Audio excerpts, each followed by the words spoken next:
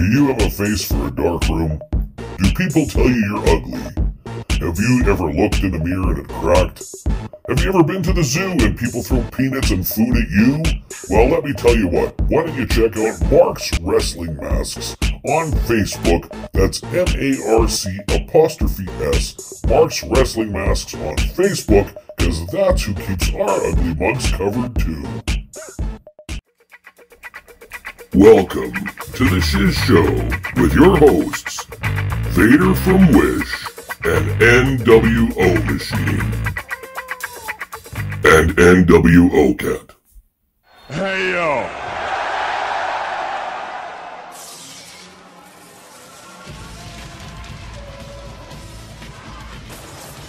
Welcome to the Shiz Show. This is nwo-machine, and I'm not really running solo, like I mentioned before, so I should say welcome back to the Shiz Show. And it's my Ladydeath friend, Cheryl, who's on Twitter like a little mad machine.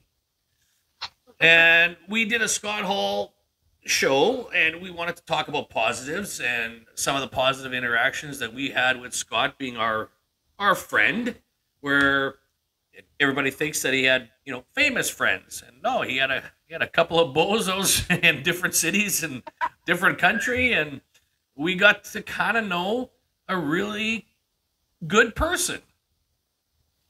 Am I correct on that, Cheryl? Like a lot of people. Yeah. He's regular Joe Schmo like the rest of us, to be honest with you. Just a very tall I schmo. imagine it being Scott Hall, but Yeah. So it's good to run into that. The previous episode to this sort of gives your background, and I'm just going to adjust the microphone here, gives your background on how you met Scott, and it was through another wrestler that just kind of took you over to him, because it almost sounded like the way you mentioned, hey, how's he doing, to this particular, it just sounded like you already knew him, and that's how you got in there by accident, but basically. Yeah. So, and for me, I worked in radio, and that's where I ended up getting to know Scott through a radio interview.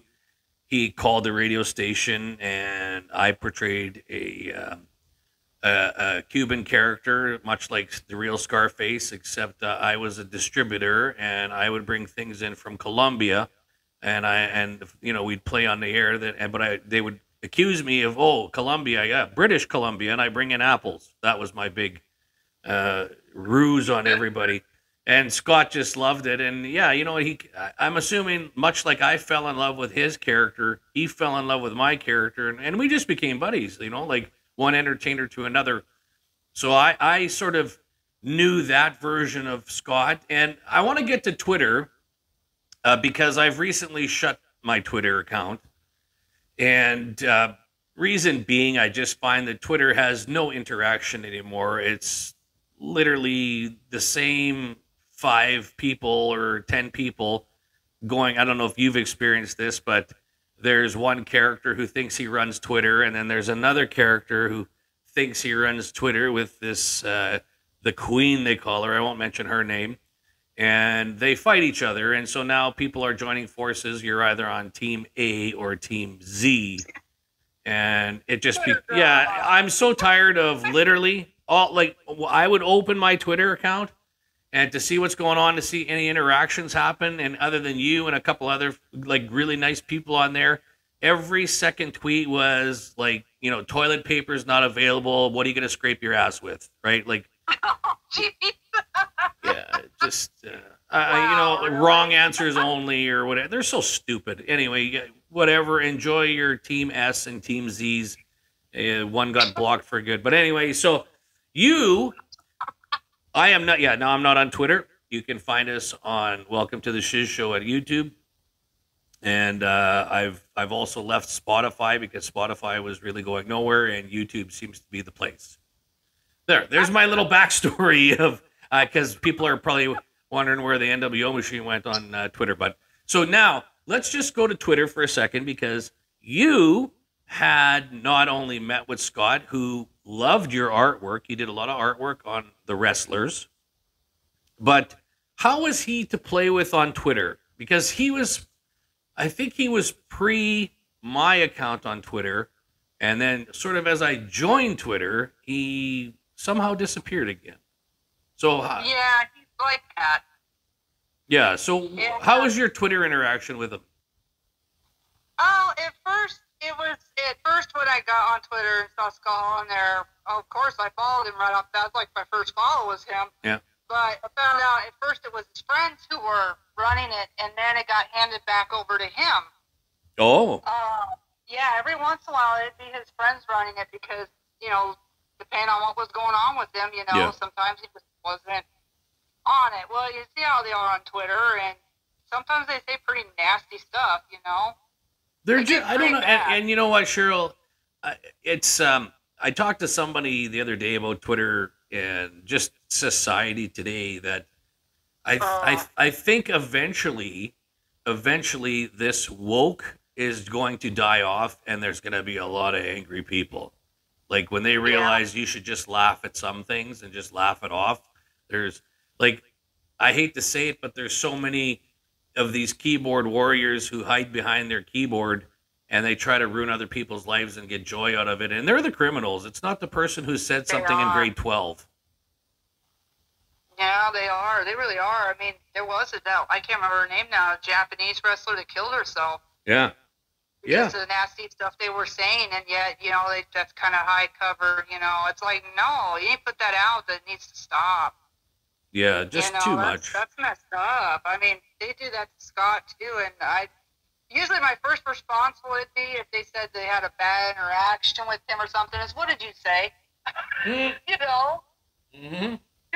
He's like that. He's a normal person. If you go up and say something stupid to him or something nasty, of course he's going to respond likewise or just go, yeah, I don't want to interact with you. Yeah. And usually it'd be silent, so I knew that they did something. If they wouldn't answer me, it's like, yep. You know what? I think Scott and we had this small conversation. I think you and I have had a conversation on the phone too, so I might get some of them mixed up. But Scott, in my mind, he was not a very confident person in himself, and I know that sounds hard to believe. Seeing the character, but a lot of the people who have the most charisma are the ones struggling at home. And let's just face it. Yeah, let's face it. And you and I've said this, but let's just pretend like you and I had an incident where someone tried to kill us and we turned the weapon on them and did them. And instead, you're never going to get over that. No. Right. And you're not. It's close range. So yeah, his confidence was shot. He always, I mean, we've had conversations with Scott where, he says, hey, I'm a bad person, man. And you're not. Yeah. He said, he's basically said that before, and you try to say it to him, but it didn't get through. Yeah. So I think some of his defense, and this is where I was going on Twitter, because I did read after he was off Twitter or left Twitter and wasn't active on Twitter, I kind of read some of the things that were still residuals on Twitter, and people like to poke the bear. So yeah, they shouldn't. Yeah, they really shouldn't. and if you knew Scott, before, if I would call him, certain things, he would answer the phone and I'd be like, hey, yo, how's it going? And he would just give me some rib right off the bat. It's almost like a pre-defense mechanism with him. Yeah. Mm-hmm. He had a wall up all the time. Yeah. He really did. Yeah. And you were able to kind of crack that wall a couple times or bring it down a little bit and very lucky. So again, your interactions with him on Twitter were positive at least. Yeah, they were. A lot of times they were pretty positive. Every once in a while, out of nowhere, I'd be talking to somebody on Twitter, and he'd say, hey, yo, out of nowhere. I'm like, what the heck? And then my friend just jumping up and down, oh, my God. And that'd be it. And I don't know. I never caught on if maybe that was he wanted to DM or talk direct messaging, or if he just was popping in to say, I'm here. Well, maybe just I know you. It's hard with him, You never know. And I was never one to, DM him. Maybe I should have when he would say that, but I always respected a person's privacy. Sure. And I felt with Scott, like, he got a lot more private as he got older, especially after all the stuff that came out, and, I don't blame the man. It must be so difficult. Like, there's a person that I know here in Parts Unknown, and he's an autograph / picture seeker. And he said to me one day, he said, "Well, it's their job to do that. Like, I don't stalk them," and I call him a stalker because that's what he posts picture on Facebook every second day with some kind of celebrity that he's met or whatever, and I'm like, no, you don't understand. Like, and I've had a very, very, very, very, very small touch of that as a local celebrity where I am, where you're out for supper, you're with a girlfriend or your wife or maybe both, and someone says, "Hey, can I get an autograph for my kid?" or "Hey, can I take a picture?" And you're kind of it's not in your playbook to say no, right? But it's sort of this unwritten rule. Like, you can't tell someone to, go away, man. I'm eating supper here, right? Like, so I felt bad in a sense that, and I always say, I can't imagine, like, let's say Elvis Presley had to rent an entire theater because he couldn't watch a movie. And it's just not fair to sometimes harass these people at airports. And no, it's not. Yeah. Or like, and I'm still mad at, like, I don't, we're going to get off topic of Scott, but I never saw Scott turn anybody down. But in today's world, you see guys like Ricochet whining and crying. Now, Ricochet is not even half the star Scott was. Sorry. But he wasn't. And when Ricochet comes out and says, "Hey, it's 3 a.m, I don't feel like taking pictures at an airport," I don't think he could have come out and handled that differently. Now, there's, in a small way, I've learned that, you know what, if you just say okay to 2 or 3 people instead of 10, you're going to win the game.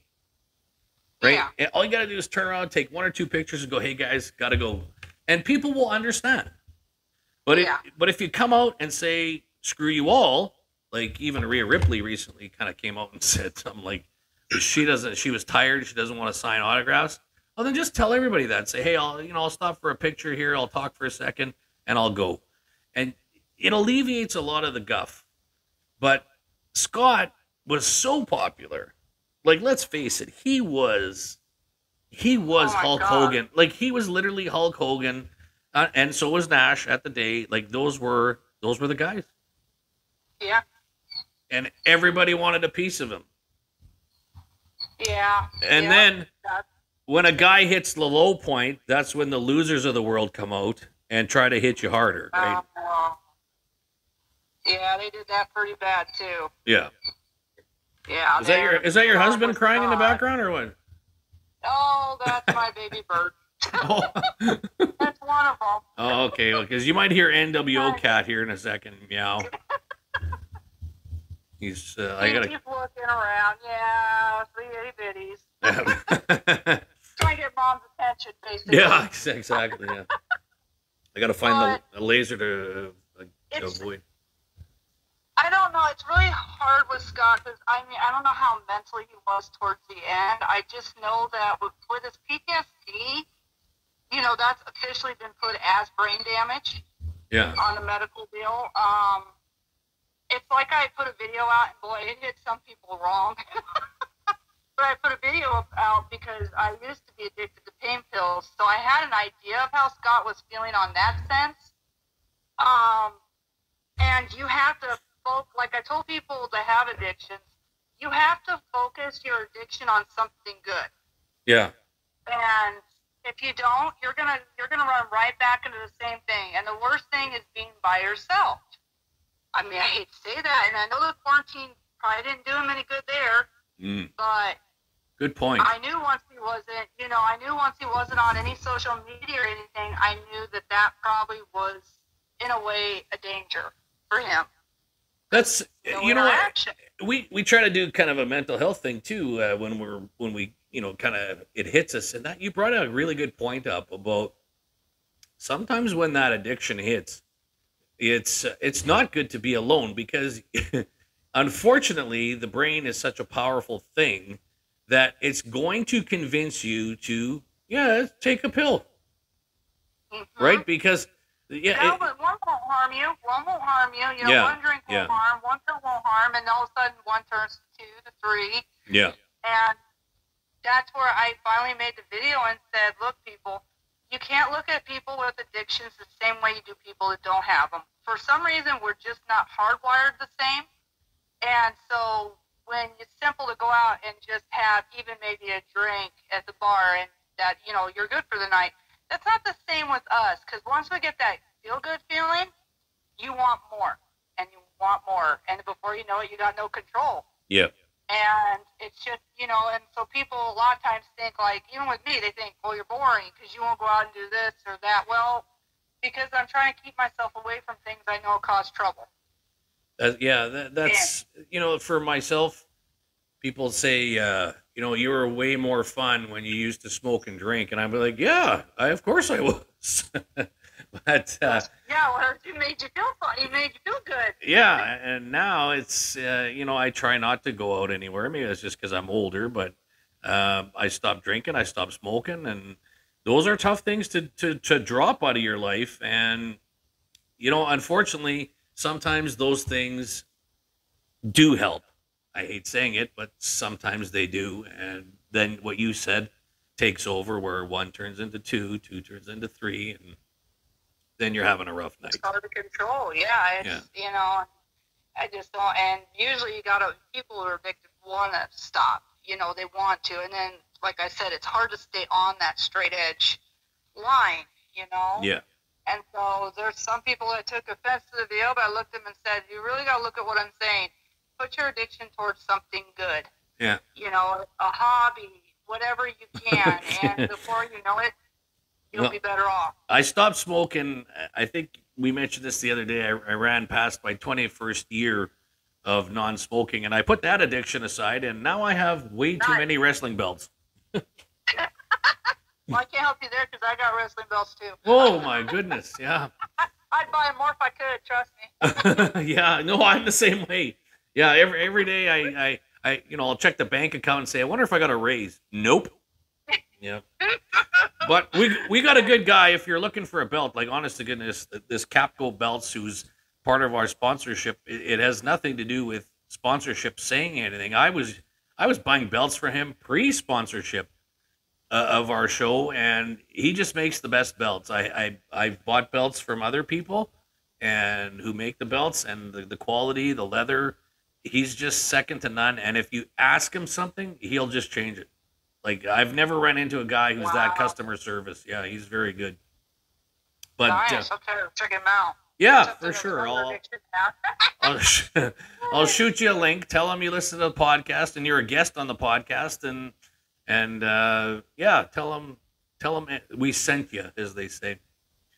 So, positive interactions with Scott. Let's get off the addiction and let's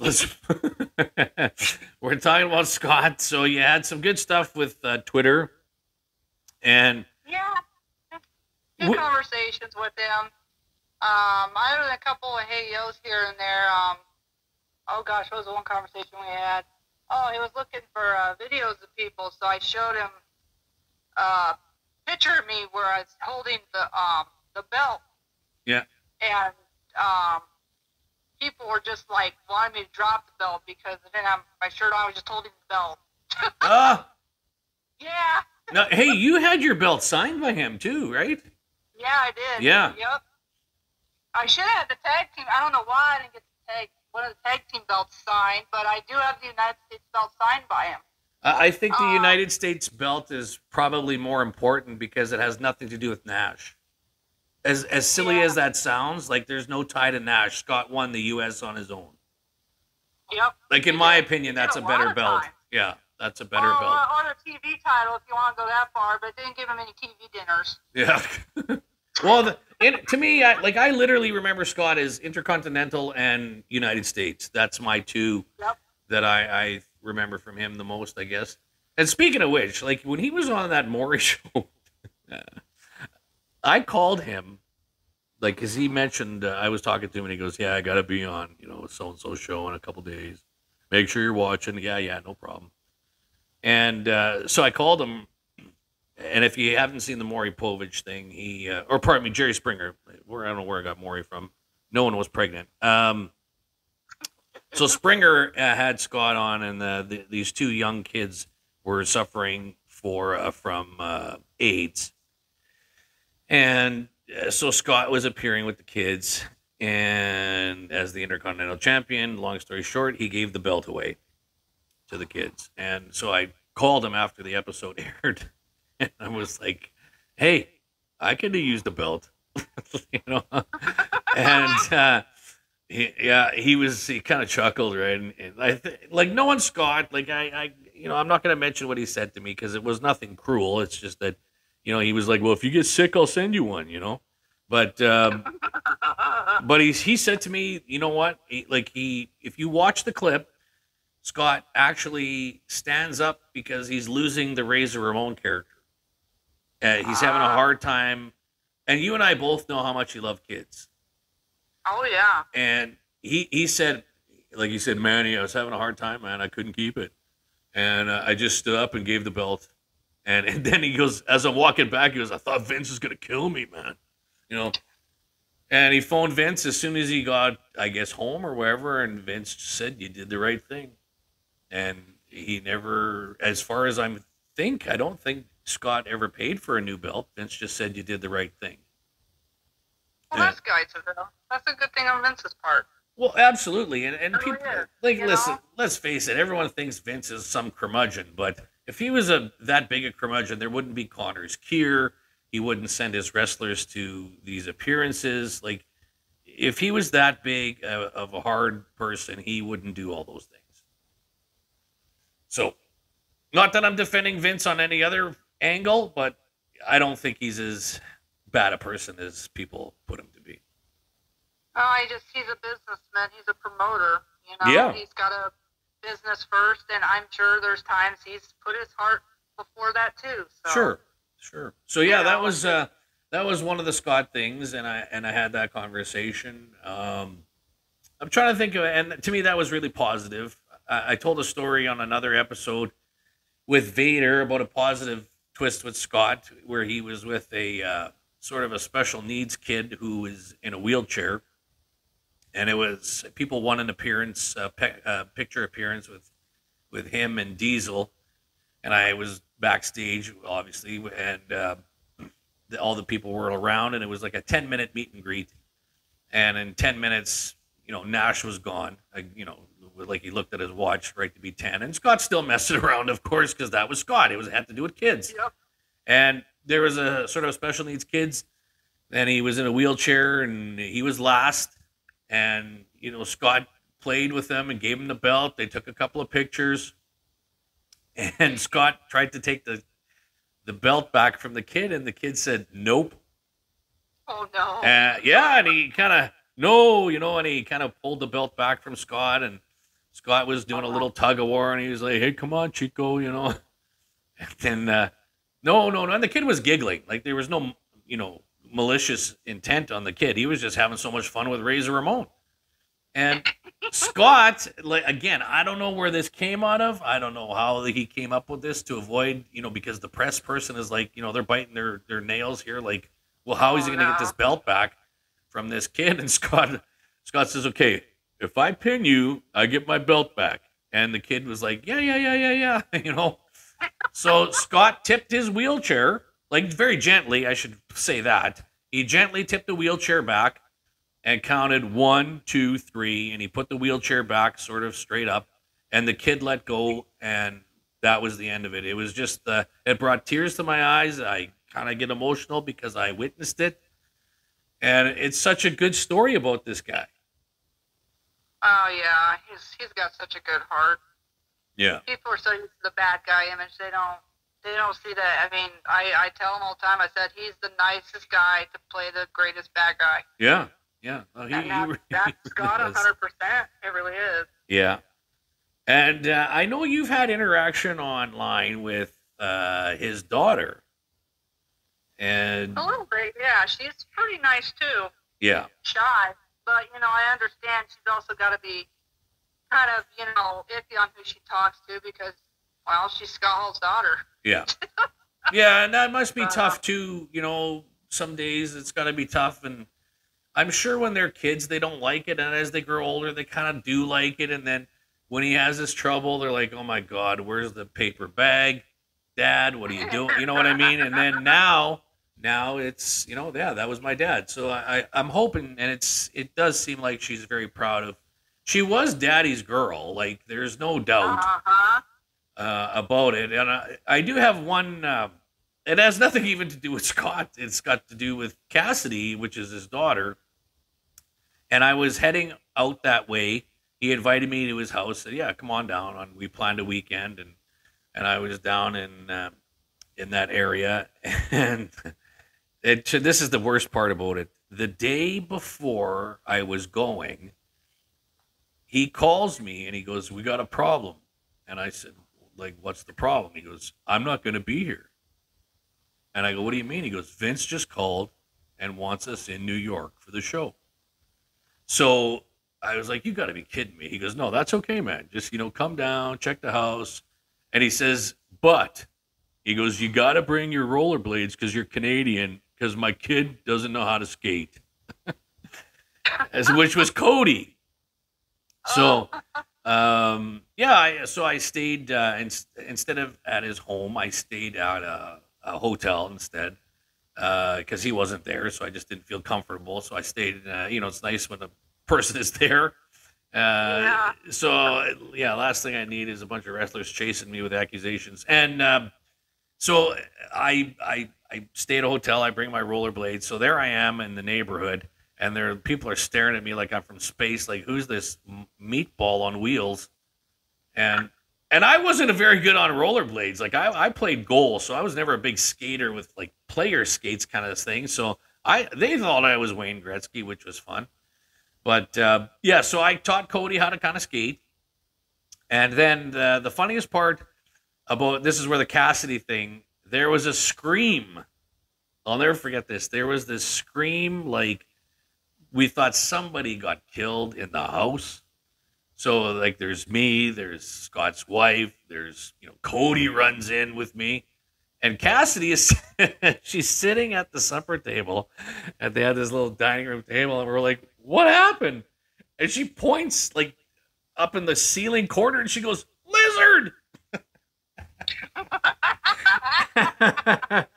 And I just kind of, don't ask me, I just remember laughing to myself because this little gecko was in the corner, like this harmless little gecko, and of course the wife was like, "Ew," and Cody wasn't too much of a fan, and this gecko, I'll never forget this gecko jumped onto the table, and I'm not sure how old Cassidy might have been. She might have been maybe 5 or 6, but she was smart. Like, she took a little container, like I don't even know, like a plastic sort of, like, little bowl, and she captured this lizard. And so I remember telling Scott about, I said, "Yeah, I said, we made the best we could." And I actually took his kid. I still have a picture of Cody and I on the Men in Black ride at Universal Studios. And we just had a grand old time hanging out. And because his wife wouldn't go on any of the rides, so I took Cody on everything. And we just had a good, cool day, Uncle Machine here taking the kids out. But I remember telling Scott about the lizard, and he goes, "Yeah, that's my girl, man. She ain't afraid of nothing." So I do remember, he sure loved her, that's for sure. I'm not saying he didn't love the boy, but I just mean that, like, he really was proud of Cassidy. Yeah, if you want to get Scott to light up, just talk about his kids. Yeah. Oh, his eyes will light up. He loved talking about Cody and Cassidy. Yeah. And I don't blame him, I really don't. I mean, that was the light of his life, basically. It really was, his family. Yeah. And I know they went through some rough times and things like that, but it was kind of nice to see Cody don the Scott Hall tights kind of thing, and wear the vests, and that was kind of nice too. And here's another part of Scott. When I first met him, many people know that I have an item or two in my own collection of him, and I used to do impressions of all the wrestlers, and I was having dinner with Scott and Million Dollar Man and Psycho Sid, and there was a couple others sitting around. And Bret Hart came in and avoided us because that was back in the day. The faces wouldn't be with the heels if there was an outsider around, and kayfabe was legit. So Scott had said to me, "Why don't you do an impression of me in your show?" And I said, "Well, if you send me a vest, I'll do it." And he gave me his phone number and said, "Call in a week." And that was literally only my second interaction with Scott this dinner. And then when I called him, I think I mentioned to you, I don't think I did this on air, but when I called, you just don't know what to call him. You know, I mean, he's Razor Ramon, but I know his real name. But who do I ask for, right? And I phone, and his wife answers, and I'm like, why couldn't it just be him? And I'm like, can I speak to Mr. Ramon? And she kind of laughed. She's still laughing. I guess she took a cordless phone to him, and she goes, "Oh, Mr. Ramon." But so yeah, he did. I don't have any autographs.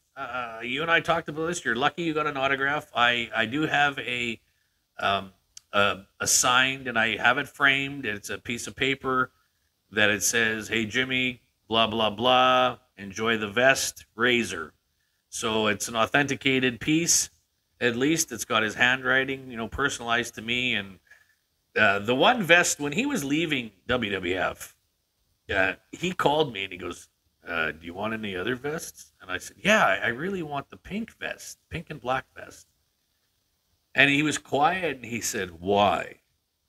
I said, "Well, you just asked what I wanted." Right? And he's like, "Why that one?" And I'm like, well, long story short, and when I first met him, that's the outfit he wore. It was his pink and black vest and his pink attire, and he fought the Tax-Man. So he was like, he goes, "You know how, I don't even wear that one." And I'm like, "Well, you did that day." And he told me a story at the time. He says, "I actually wasn't allowed to wear that vest after the Ted DiBiase, I think it was Ted DiBiase's match. I know Ted DiBiase's last match, Scott wore that pink, but I can't remember if it was that was the day. But he wasn't. Vince told him not to wear the pink and black anymore. And I said, "Well, why not?" He goes, "Because the Hitman's crying," right? And I know he was friends with Hart. I know they were friends. Yeah. But and then he told me, he said, "Bret Hart makes a stink. Anyone wears pink, that's his thing." And Vince just said, "Just put the vest away." So I got this beautiful pink vest, and yeah, so it's that's in a nice frame. And he had another vest that was sent out, and he won. I've kind of done a lot of research on the vest situation, and this one was, he actually won the Survivor Series wearing the vest to the ring in the red one that I have. Oh, wow. Yeah, it was Team Bad Guy. And everyone else. To me, it got better than autographs, in my opinion. Yeah, it's and if if WWE or anyone from WWE is listening from the Treasure Show, no. Hard no. Hard no. My friendship is more valuable than any money you could offer me. But I think I would, if they wanted to do a tribute to him, I would definitely be up for letting them borrow it. Yeah, I could loan out that, Yeah. They do stuff like that, so. Yeah, but I don't let a lot of people know that. But that's the kind of guy we're trying to portray here. Like, we're trying to bring some positives to him. Is that, like, there was no, it's not like there was no thought to it, but there was no second thought. Like, if Scott said yes, then it's going to be yes, right? Unless something happened. Like, I guess that would be my positive on Scott. Like, if you were his friend, there wasn't a word called no. that I knew of. Like, he could have kiboshed the entire trip that I planned, right? Like, I was a nobody. Yeah. I mean, I was just a entertainer week to week making money. And he could have said, hey, man, you can't do the house thing because I'm not here. But he was like, yeah, just come meet everybody and hang out and do whatever, right? Then Universal Studios with his kid. Maybe Scott didn't want to go on the rides. You never know. Yeah. Yeah. Total right there. I don't know about that. Yeah. If by chance, the Cody or Cassidy listen to the show, they can reach out to me, and they can find me at nwo_machine on TikTok, and they can shoot me a message there if they need to, and I'll send them the photos of me and Cody and the Men in Black ride, and it would be nice to reconnect with them too after, because honestly, actually, Cody was a pretty tall kid. He was 12, and I think he was almost as tall as I was then. Oh, wow. Yeah, he was a big kid, but who knew he would get taller than Scott, man? Man, oh man. I know, he is. That's for sure. Yep. But that's what I love about Scott. He treated everybody he just treated everybody as the same person, as a person, basically. He didn't act like he was higher than anybody else. Yeah, So I can't say, for anyone he's ever met, I think you're right. Like, even if you met him in the back or whatever, like, I used to, one of my best friends who also passed away, maybe it's me, that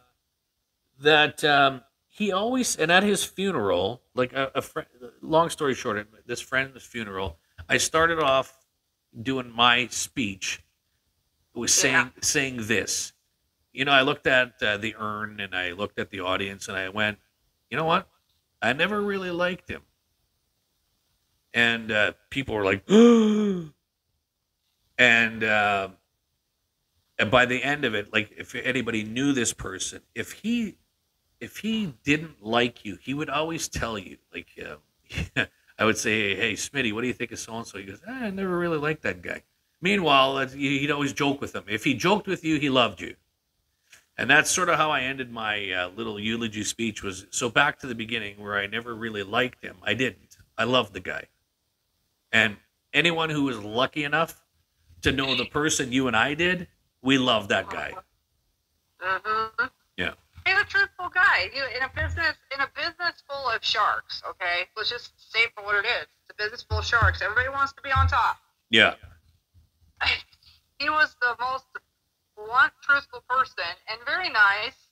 But you better be ready. If you ask for Scott's opinion, you're gonna get Scott's opinion. Yeah. That isn't always gonna be great all the time. Just so people know. Yeah. That's how he was. But at least you knew. At the end of the day, he gave me the truth.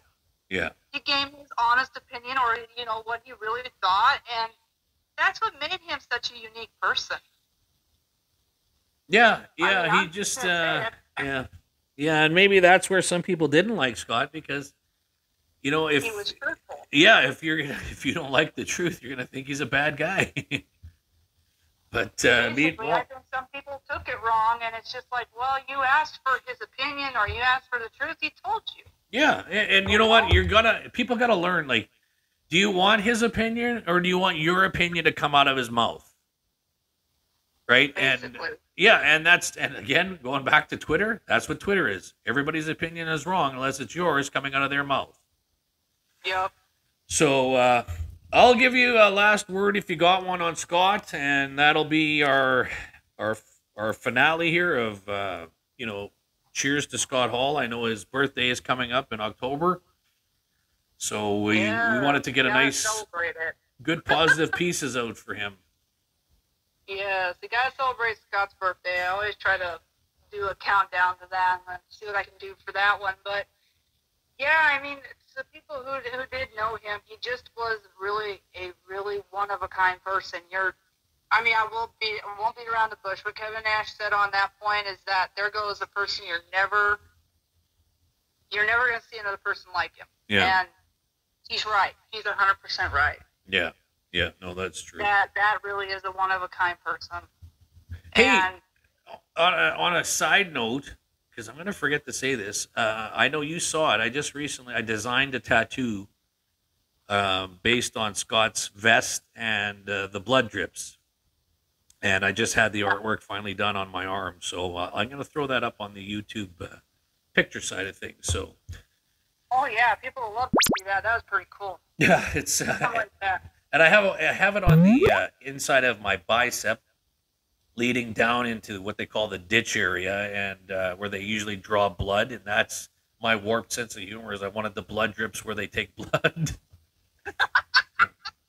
Yeah, so now when they go when I go give blood, they're gonna say, "Where do you want me to take it from?" I said, "Well, take it from the blood." Somehow, if I feel like Scott would probably get a good strange humor out of Yeah, that. he probably would, and hopefully I did him well on this. So, where am I finding you on the Twitter machine? On the Twitter machine, Yep. Ladydeath, the usual. Okay, Ladydeath, look her up, and on TikTok you got some great videos. You post a couple clips of Scott Hall and Razor stuff. So where am I finding you on TikTok? TikTok, my name's Haldol, but it's Ladydeath 1981 is the address for it. Ladydeath 1981 on the TikTok. Yep. Yeah. Oh, well, Cheryl, we'll talk again because I actually want to chat wrestling with you when I'm back with Vader. Oh, that'd be great. Yeah. Let's see how Vader is. Well, listen, Vader's going to have to take this machine back and untangle the damn cords that he gave me because I give up already. I don't know what the heck's going on around here. But anyways, like we always say, Cheryl, you keep kicking out, and we'll catch you next time. Yeah, catch you next time. Bye. Bye-bye.